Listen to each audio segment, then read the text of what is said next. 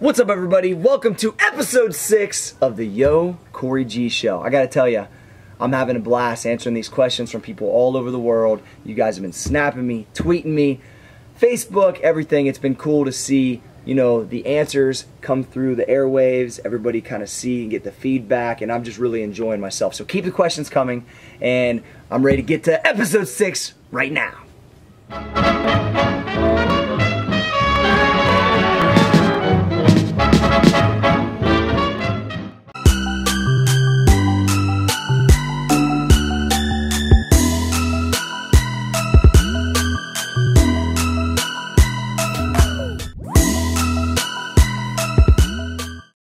YoCoryG, our first question here is from Dakota.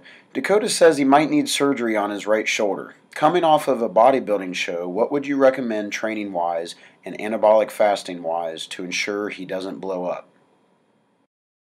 Hey, what's up, Dakota? First off, man, I hope you a speedy recovery.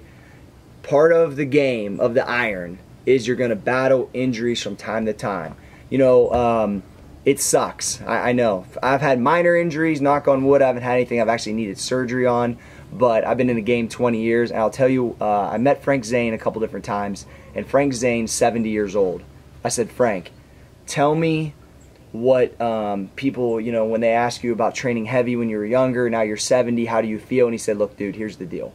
I've looked pretty good my whole life. I've had abs. People have aspired to look like me. I'm 70. Do I hurt? Yeah, I hurt. But guess what? The guy that sits on the couch, that doesn't train, that was afraid to be hurt in the gym, he fucking hurts too. But he don't look good. So here's the deal. You're going to battle injuries in the game. I call it the iron game. Charge it to the game. But the lifestyle that we live, in my opinion, is more fulfilled because we take care of ourselves. We're strong. We're trying to make ourselves better. So, look. Are we going to hurt from 600-pound squats? I'm trying to get a 600-pound squat, so I'm going to go throw it out there. Yes, probably a little bit. But at the end of the day, the way that I feel when I get up every morning, the way I operate, and the way I feel at almost 40 years old still, shit, man, I ain't worried about it. It's just part of it. Dakota, back to your question, what I would tell you to do. As you're recovering on this shoulder injury, two things.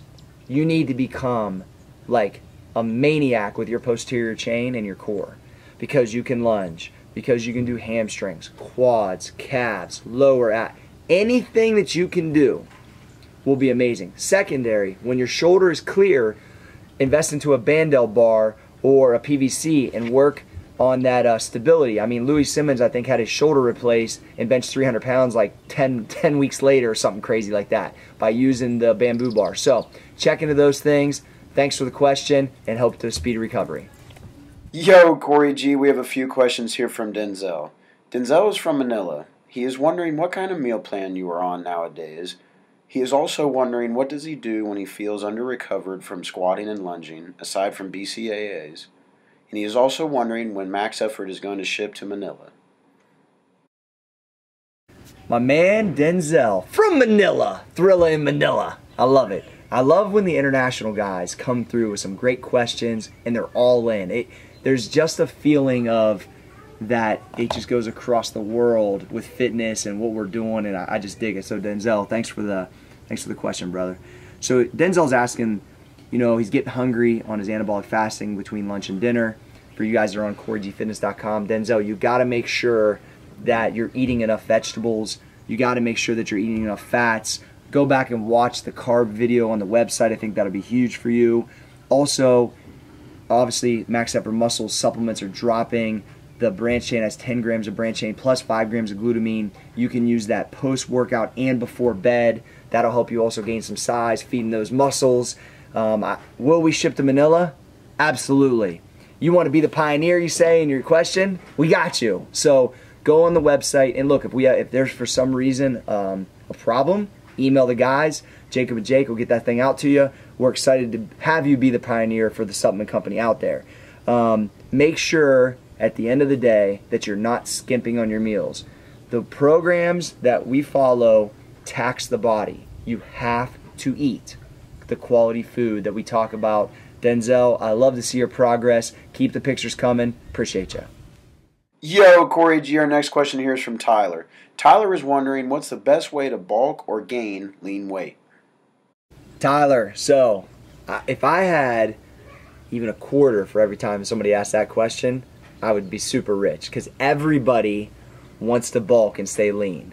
And so what I'll tell you is the amount of muscle you can put on drug-free in a year, even when your diet, your training, your supplements are on point, I mean, is really 5 to 10 pounds of lean tissue, highest level. It's time involved in the gym, and I'll tell you, over time, the body looks different. Like, the first time I competed at 174 pounds, and the way I look at 174 pounds now is like a whole different person. So you got to go through the process. Heavy, and I don't even preach like the huge get bulk thing anymore. I weighed 240. I was fat. Like, it was not good, right? So, you know, having your body fat elevate a hair, I don't think is terrible, but keeping it in check. That's why anabolic fasting principles are so good. We've got the new lean bulking thing with Get Stack 16 coming out, and I would just tell you that keep your body fat in check. Get it to where you feel durable, you can train heavy, but always know that you can dial it in if you need to, and I think that's key. So, if you have any more questions, Tyler, come on the site, ask me them, but Get Stack 16, making sure that you're taking your branch chains post-workout, before bed, quality foods, and you will get the result, but it's time involved. Compound effect. Over years, you'll put it together. You just got to be consistent. YoCoryG, our next question here is from Sam. Sam is wondering if you think it'll be safe to train Get Stack 16 without a spotter, with all the heavy sets, of course. Hey, what's up, Sam? This is a question I haven't had very often. Well, I guess I have had it, but usually it's about squatting. So you're asking, you know, how can I do all these heavy sets if I work out by myself? Here's what you got to do. Be very strategic in your safety.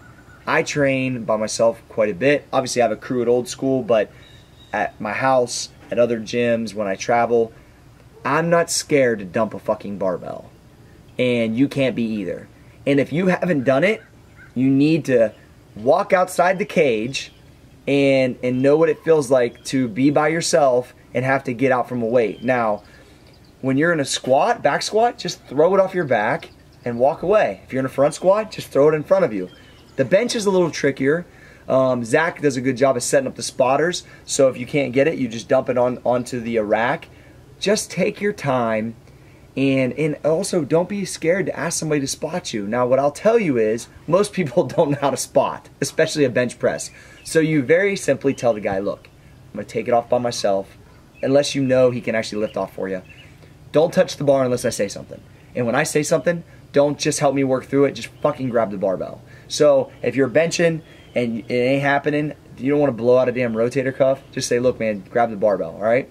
On a squat, you know, the whole like hug you underneath your chest, like spotting will work if somebody knows what they're doing, but I would say most people don't know, so I would just dump the fucking barbell.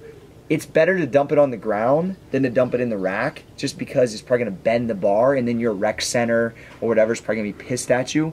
If they're pissed at you because you dropped the weight, you just tell them, look, I thought I could get it, you know, apologize after. So I would say be strategic in your safety. We want you to lift safe, but also we want you to get them gains. So I heard you want to be on the hashtag YoCoryG show. Here's how it happens. Hit me with a video on Twitter. Make sure you use the hashtag. Hit me with a DM on Snapchat. You can throw me a video on Facebook. However, get to me. Hashtag YoCoryG. I love to answer your fitness questions. I'm having a blast. And for all your supplement needs, make sure you support us at maxeffortmuscle.com.